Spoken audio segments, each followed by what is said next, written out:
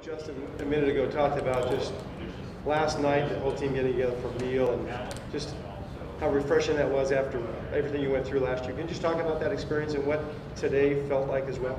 Yeah, absolutely. I think for everybody across college football, but especially us here at Cal, the COVID really limited us from what we were able to do, and even down to the little things such as bonding and camaraderie with the team. We didn't get a lot of opportunities to build on that and develop that. So, to be back in the meeting rooms, to be back in the training room, in the cafeteria together, being able to meet all the new faces and, kind of just rekindling a lot of the relationships is a really awesome feeling.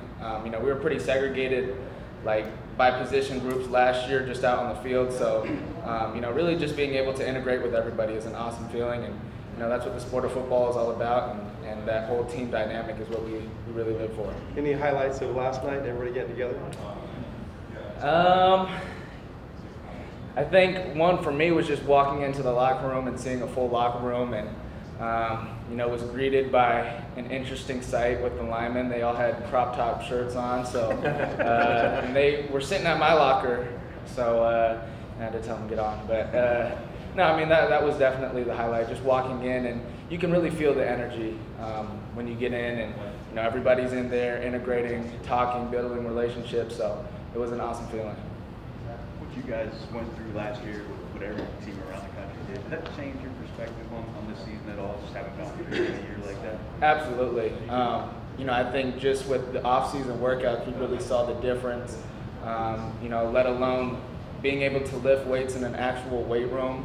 I think we've seen a big difference with that. But I mean, really, I think it just makes all of us really appreciate, when we are able to have access to all of our resources, and you really get to see the difference that it does make when you have access to all those resources. So, I mean, it's huge for us to have a full off season, have access to everything that we need to be successful and win a Pac-12 championship this year. Coach talked about the energy of the first practice, but what I want to know is what's the trash talk like on the first day of practice back? Well, it's been mainly just in the locker room so far. We haven't gotten to the one-on-ones yet or any of those competition like drills, but I think once we get the pads on and we start running those one-on-one reps, and we're actually going to be making a receiver DB group chat, and so it's going to get real competitive and fiery over the next few days and in the course of the next few weeks. So it's going to be a lot of fun. Who are the best trash talkers in that group? Say DB's Chiggy wins gold for trash talking. He's got quite a mouth on him, so he finds a way to trash talk everybody, even the guys who he isn't going against. He finds a way. But him and Elijah, really the whole DB room, they all got quite the personalities on them. So the receivers, I mean, about everybody talks trash, but I think just the type of room that we have a lot of guys who they really want to talk trash with how they play. So they'll be trash talking, but I think you're going to see more of it on the field. You got a couple of freshman receivers, Anderson and Sturdivant. You haven't seen them on the field much, but just what have you found out about them? What are they like, and what's your impression? Yeah, they're really developed for incoming freshmen. I think a lot more developed than I was when I first got in here. So just from the little bit that I have seen from them, I think they have a lot to offer for the program, and Cal fans have a lot to look forward to with those two. In terms of personality and those kinds of things, do you have a sense of who they are? Yeah, absolutely. I think that will begin to show over the course of fall camp. They're incoming freshmen, so they're still trying to get used to everything before they really open up as people. But at least from what I've seen so far, they got their head down. They're hard workers. They're tapped in the meeting. Smart kids. So I mean, I think just from a starting point, they're headed in the right direction. It's really early with day one, but you guys didn't have a chance to run the Musgrave offense too much last spring and last fall, and you had limited personnel. How do you feel like the transition is going into this year? Yeah, it's night and day. We we took a really conservative approach to the offense last year. Like, we did not even tap into half of what was in the playbook, and this year we dove headfirst in.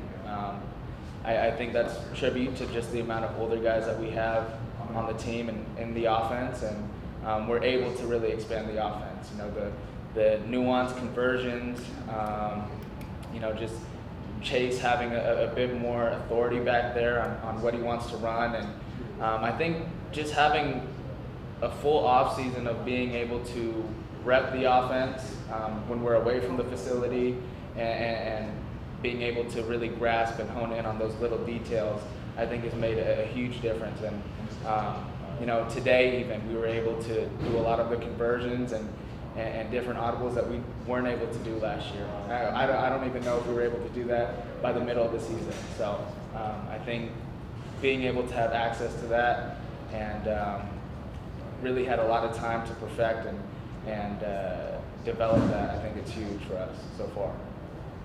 Middle of the season, meaning after 2 games, right? Exactly. Exactly. Yeah. What are some of your impressions of the summer workouts, and were there any standout guys there?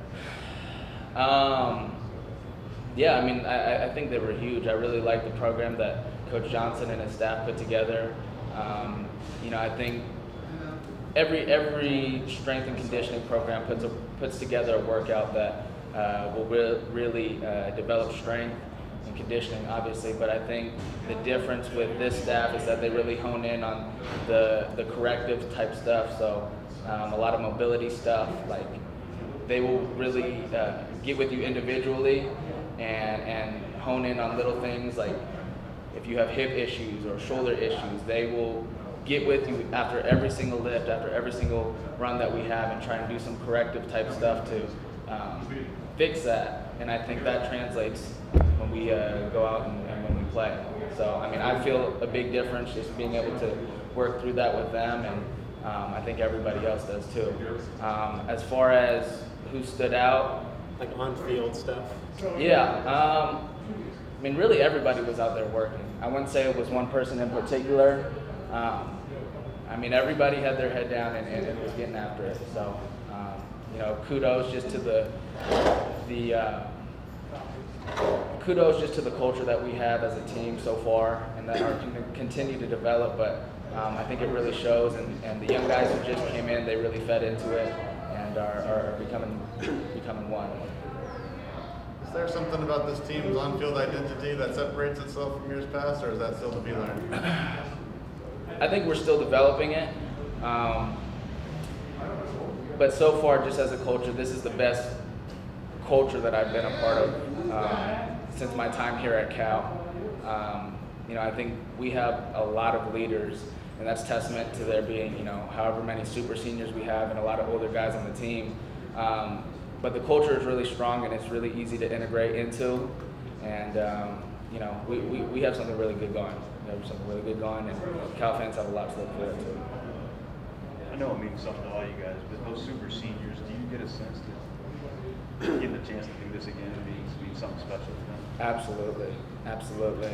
And you know, I think just having such a cluster of a season that we had last year, you know, that we are really fiery as a team, and we're really hungry, and it showed in the off season. It's showing every single day that every one of these guys shows up. There's a mentality that everybody is holding on to, that memory of just, you know, the disaster of a season that we had last year. It's really stung the whole team, and I think to have a lot of super seniors who were there to experience that, we're really hungry this year.